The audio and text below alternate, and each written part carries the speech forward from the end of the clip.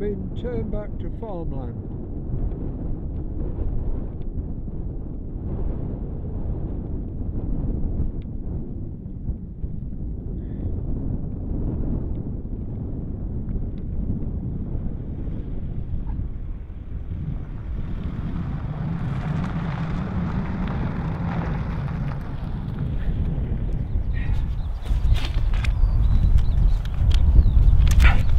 Hi, it's April the 7th, 2021. It's very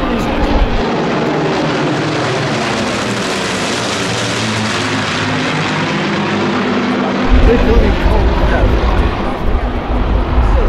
Start again. Hi, April the 7th, 2021. Once again, I'm in Lincolnshire farmland. Where I'm standing at the moment was another A-class RAF bomber station created in 1943. This was RAF Dunham Lodge, about 4.5 miles north of Lincoln and less than 3/4 of a mile from RAF Scampton. Opened in 43 with the arrival of number 44 Squadron from Waddington with their Avro Lancasters. This was a Rhodesian squadron. The first operation took part on the 11th of June 43, part of the attack on Dusseldorf with 655 bombers taking part. 38 aircraft failed to return. Fortunately, all Squadron 44 returned to Dunham Lodge safely. I'm having to read it off this paper because my short-term memory's gone. In 1943, 49 Squadron operated from Dunham Lodge. This came from Fiskerton. They had trouble with the runway and it was being repaired, so they operated from here for those 3 months. But in 1944, 619 Squadron arrived with their Avro Lancasters. Both 44 and 619 Squadron took part in the D-Day landings. Reorganisation of Bomber Command in 44 saw both 44 and 619 squadrons move to Spilsby and Strubby. A newly formed 170 Squadron moved to Dunham Lodge once again with Avro Lancasters.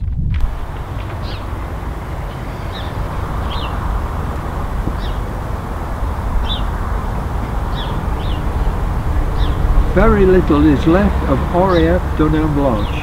Where the runways were, only farm tracks followed their path. Buildings, there are a few in one of the farmyards, and this area the only section of runway left.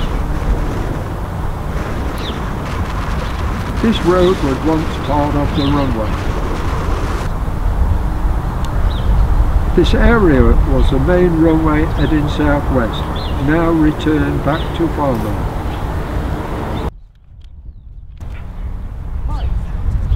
As you'll most likely guess, the video shot with me looking up to the sky and the Lancaster overhead were taken 3 years apart. I'm not sure why I looked up at the sky at the moment, but I thought I'd make use of the video clip as an introduction. This is a diagram for the A-class bomber station airfield runways.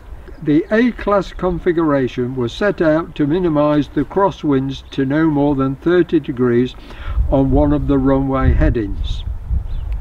Each of the runways had the other 2 runways crossing at 60 degrees, forming the letter A.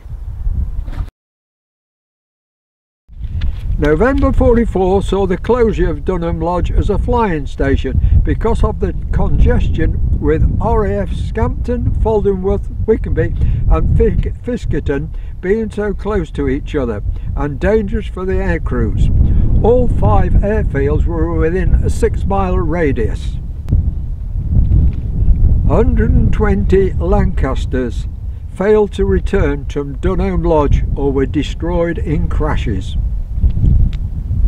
The 3 RAF bomber stations I visited so far, Skellingthorpe, Fiskerton and Dunham Lodge, a total of 424 Lancasters failed to return. In 1947 and 48, The British Motorcycle Racing Club of Great Britain held race meetings here using the perimeter track and the runways. They had 3 races for motorcycles, and in 48 they had 1 race for cars, 500cc cars.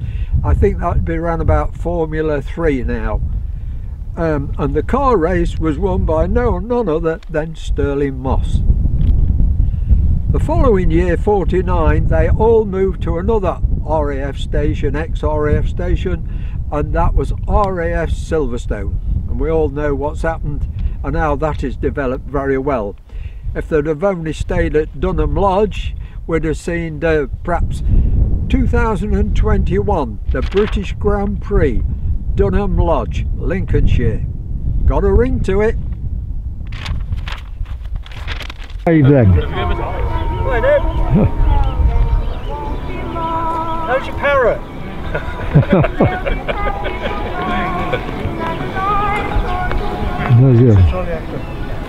Yes. We were back at Lincolnshire Aviation Heritage Centre at East Kirkby yesterday.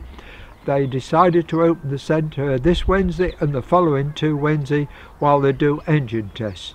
You weren't allowed in any of the buildings, but there was plenty of room for social distancing on the airfield. It was a good sunny day. It was good.